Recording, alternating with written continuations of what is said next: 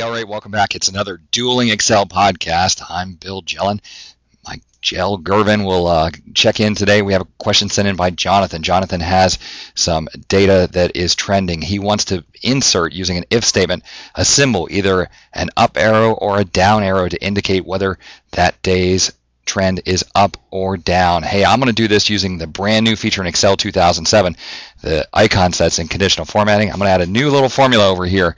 I'm going to ask for the equal sign of today minus yesterday. Now, I could just do today minus yesterday and get positive and negative. Sign is really nice, though, because it's either going to give me 1 or -1. If there was something, let's just do it here. Let's say that there was one day that did not change at all, then I'm going to get a 0 in there. So we have that series of 1s and 0s. I'm going to go into conditional formatting, use icon sets, and choose. What do I want to do? I want to use the up, the right, and down arrows. So choose that. All right, you say, all right, well, that's good. You get the arrows, but then, hey, look at this. We have those numbers over there. How can we get rid of those numbers? Well, one option, change the font to white, but let's go into conditional formatting, manage rules, and say that we want to edit this rule, and there's a setting in edit rule says show icon only. Don't bother to show me the numbers. Click OK, click OK. There you have it. Nice and simple. Here, this one day, there was no change. Every other day, we can see whether we were up or down. Very simple if you have Excel 2007. Great way to go. Now, Mike is going to show you the way, if you don't have Excel 2007, the way that it'll work in any method. So let's turn it over to Mike. Thanks, MrExcel. That is awesome. That's unbelievable. Hey, 2007 with these icons and this simple formula here, beautiful. Hey, the method I'm going to show you will work in earlier versions, but basically you want to go get 2007 so you could do this method. Hey, let's come over here. Now we're going to build a formula, and we want either an up arrow, a down arrow, or to the side. And we're going to compare the end value to the begin. So I'm going to start off with if the end minus the begin is greater than 0, then what do we want? Hey, guess what? We want an up arrow, which is character 233. What is character 233? Well, let's try our old trick. Highlight and hit F9 in the middle of the formula to see what. That doesn't look like an up arrow. I'm going to Control Z. It's not formatted with wingdings. Let's go see what in the world this character function and what wingdings mean. I'm going to click at the beginning of the formula and type a space to keep our formula. I'm going to come over here, and we're going to do, there's 255 ASCII characters, and we'll do equals character. And since we're in A1, I'm going to type row. That's a great way to get the number 1, 2, 3 as you copy it down without an argument. It'll just tell you what row you're in. 1, that'll give us 1. Now, I want to format this with wingdings, the font. So I'm going to come over here and down to wingdings. And then I want to copy this, Control C, and I need to go down to A255. So I'm going to click in the name box, A255. I'm going to hold Shift and Enter. That highlights everything, and then Control V to paste. Now I want to go down and look at A233. So I'm going to type A233, Enter. Sure enough, that gives us the up arrow. 2 is to the side, and 332 is to the side. 234 is down. Control Home. Click at the beginning of the formula and backspace. Now here we are. I'm going to copy this because we can use this again. There's our first condition. That's for the up arrow, comma, and then Control V. We need to change the difference between the two to less than 0.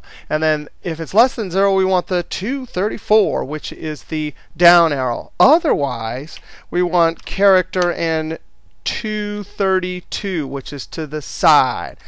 Close parentheses, close parentheses, close parentheses until I see the black. Control Enter.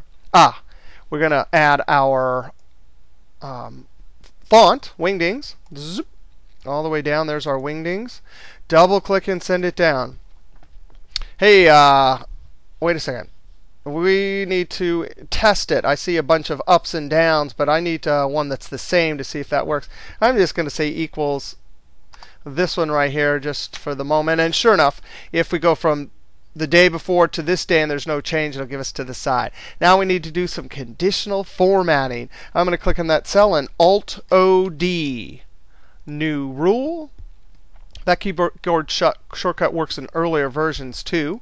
Click there, and we're going to build a formula. If you're in earlier versions, you got to go to the first text box and point to formula is.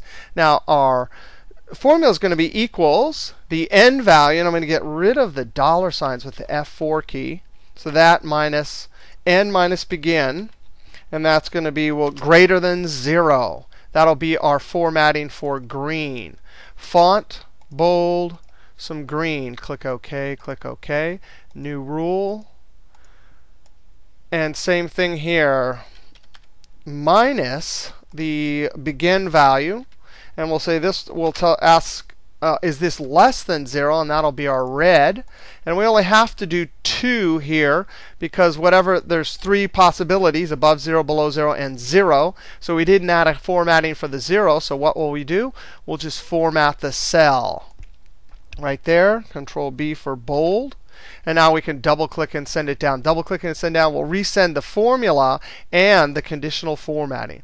And there it looks like it works. There is that awesome array that must be an array formula. Only Aladdin at the MrExcel message board can understand that. No, that's the wingdings. If you want to look at the form, you got to come up here. All right, we'll see you next trick.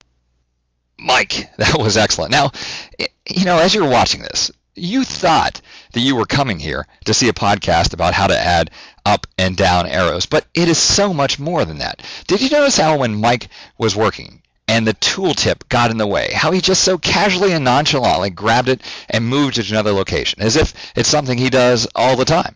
I hate that tooltip. It always gets in the way. But just watching Mike work, you see that, hey, well, obviously you can move that to a new spot. And then when he realized that he needed to go check something else in the middle of working on his formula, presses F2, home, space. So that way the formula stays there, he doesn't get an error, and he can come out here on the left-hand side and use the CHAR function. So cool. All the great things you learn, whether you need to do up and down arrows or you just want to learn something cool about Excel, great way to spend your Friday. Come out and check out these Dueling Excel podcasts. I want to thank you for stopping by.